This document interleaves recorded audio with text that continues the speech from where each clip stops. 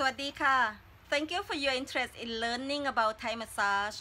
In this video, I am going to show you how to use thumbs to massage the neck muscles while the client is in sit-up position.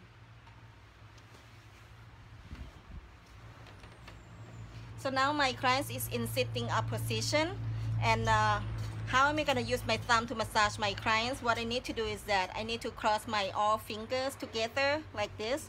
Cross all fingers together, and then I'm gonna flip my hands over and use my thumb to apply the work on the neck muscles.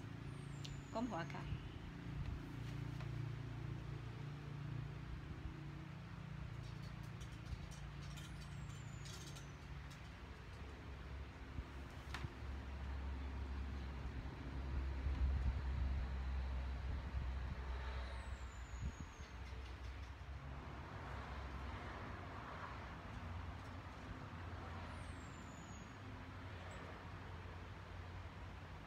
The pressure that is giving, it is on the second line of the muscle, of the energy lines.